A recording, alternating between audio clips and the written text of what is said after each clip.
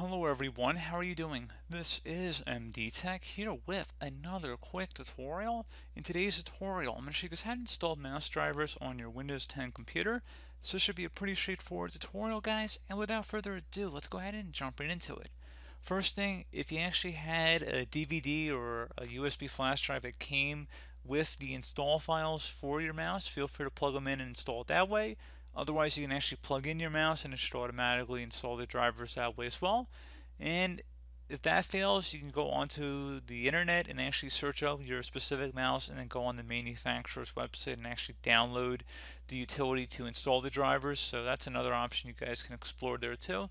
But in today's video, I'm just going to show you guys going through the device manager here, which is probably what I'd recommend if you didn't really have any other media and for some reason you're having some issues. So we're going to go ahead and try that method for today's video. But if you had a more specific mouse, you would just go ahead and Google it online. Again, there's thousands of different types of mouses out there. I don't want to go down any one particular rabbit hole in terms of just showing this whole video, but I just want to give you guys the idea of different things you can try, and Device Manager is certainly one of them. So we're just going to go ahead and open up Device Manager here. And we are going to locate mice and other pointing devices and go ahead and double click on that. Locate the main pointing device listed here, right click on it and select update driver. I would recommend trying to search automatically for drivers first, so go ahead and select that. And then you can also try searching for updated drivers through Windows Update. You're welcome to try that. Or if you want to go back here, you can select Browse My Computer for drivers and select Let me pick from a list of available drivers on my computer.